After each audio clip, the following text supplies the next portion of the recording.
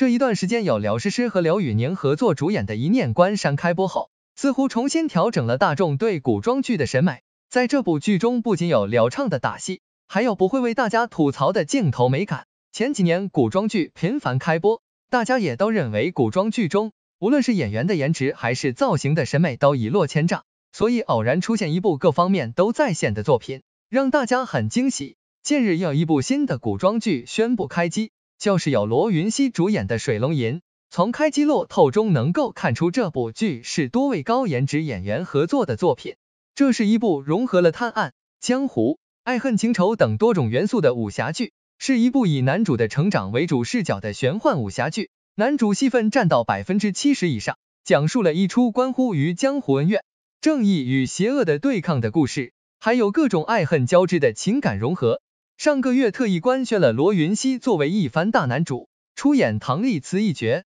并发布了概念海报，采用了传统文化颜彩画的风格。海报中除了唐丽慈的形象，还有莲花、湖等元素，质感满满，真是被狠狠惊艳住了。不拘帘中须望镜，胡龙出世见云云，江湖美学尽收眼底。如今这部剧终于开机，开机仪式上看到了罗云熙的妆造，简直就是1:1还原海报。头发是黑白渐变挑染的，甚至还有发尾卷，衣服质感也很好，红白渐杂的狐狸毛十分亮眼，各种小装饰好精致，整体造型仙气中透着前卫儿。凭借香蜜沉沉烬如霜中润玉一绝人气爆的罗云熙，有着陌上人如玉，公子世无双的美誉。这次新剧开机现场，一袭古装造型出镜依然迷人，尤其是高马尾、黑白渐变色挑染卷发，简直太帅了。粉丝们也超级热情，线下应援非常盛大。罗云熙海报摆了一排，现场被漂亮鲜花包围，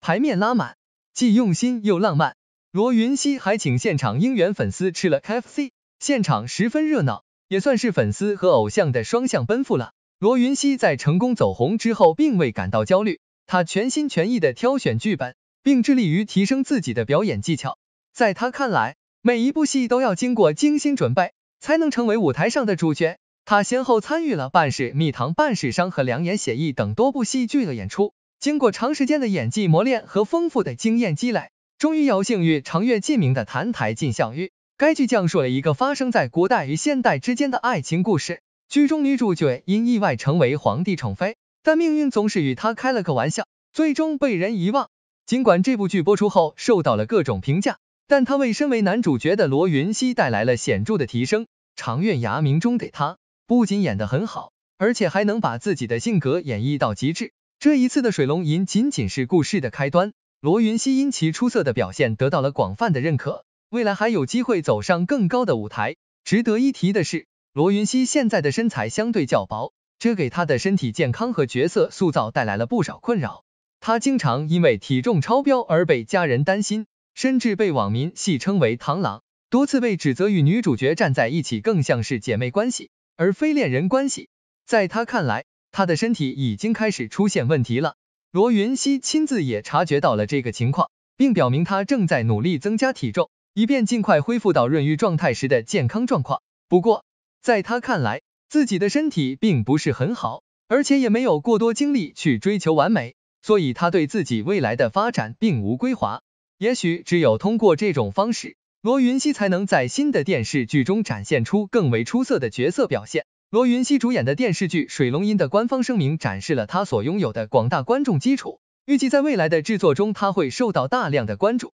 作为演员出身的他，有着自己独特的风格特点，无论是从角色设定还是人物塑造都极具特色。特别值得一提的是，这部剧是上星计划播出的，对于罗云熙的职业生涯有着显著的推动作用。只要《水龙吟》的播放数据足够吸引人， CVB 占比较高，罗云熙在接触更好的剧本班底时就会有足够的自信和勇气。因此，《水龙吟》可以说是罗云熙演艺道路上的又一个顺利的转变。除了罗云熙，现场还看到不少其他演员也是带妆出席，林允、肖顺尧、徐正熙、敖子逸、包尚恩、陈瑶等等，主打一个高颜值。现场就看到了3位美女，第一位就是大家熟悉的美女陈瑶，这次已经是继浩一行和严心继后和罗云熙三搭了。这次造型是盘发，发饰插满头，身着粉色长裙。开机仪式现场，陈瑶身着一袭桃色飘逸长裙亮相，大气端庄，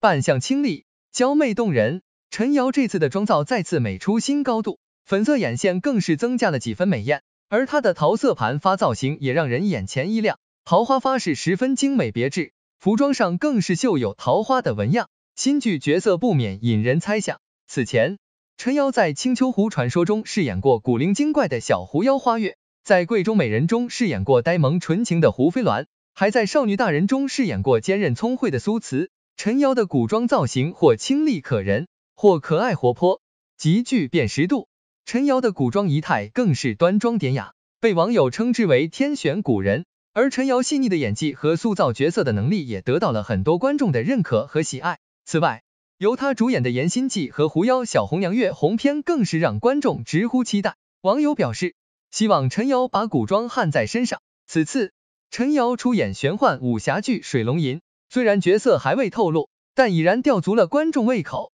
据悉，该剧将在湖南卫视、芒果 TV、咪咕视频、移动高清播出，让我们共同期待《水龙吟》早日登上荧屏，也期待演员陈瑶的精彩表现。还有林允，青女郎林允一部悬疑剧《不完美受害人》让观众看到了她的可塑性。这次新剧古装造型塑的有点平平无奇，看来古装造型还得是梦华录宋引章了。近2年通过梦华录和不完美受害人等剧演配角，演技得到磨砺，口碑好转，在同期小花中还算有实力的小花，身着白裙，发型是半披发，两缕头发扎成骨节便垂在胸前，看起来就像门派中甜美可爱的小师妹。还有一位00后小花包尚恩，笑容甜美的包尚恩，一身紫衣蝴蝶侠女装又美又飒，待播剧《英雄志》、金庸武侠世界都是大制作。她圆圆的脸蛋，满脸胶原蛋白，长相非常甜美。这次也是披发造型，